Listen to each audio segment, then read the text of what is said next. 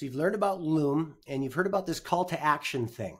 Let's go over here, okay? So Loom has got this awesome feature where you can essentially you put a button into the video in the top right corner, and when students click on it, they'll go to a website. So you could be talking about something, and then you can say, like, to find out more information, go to the button you see on the screen, and they could do that. Okay, so let's show you how to do this. So you got a Loom video here that's been created.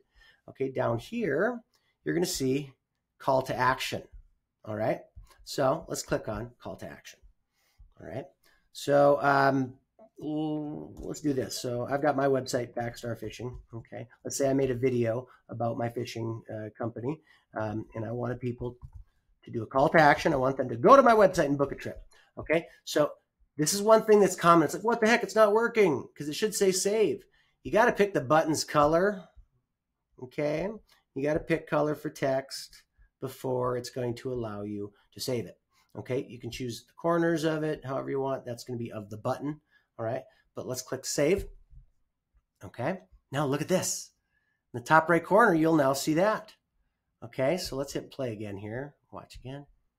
Okay, so here's my video. The world didn't come. We should be good. Or blah, blah, blah. He's loud. Okay. But now look, you see that in the top right corner. Okay, so there's so many different things that you can do with this.